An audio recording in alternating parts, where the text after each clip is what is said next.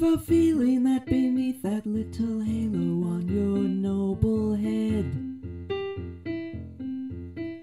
there lies a thought or two the devil might be interested to know.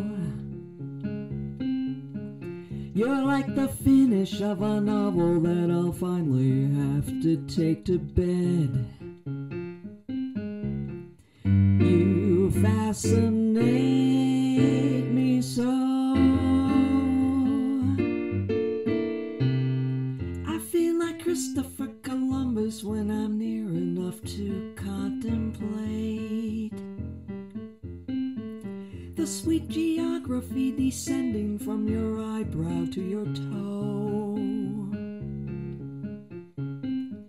The possibilities are more than I can possibly enumerate. That's why you fascinate me so. So sermonize and preach to me. Make your sanctimonious little speech to me.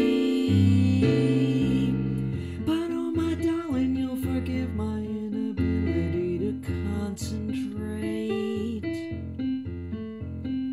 I think I'm dealing with a powder keg that's just about to blow. Will the end result deflate me, or will you annihilate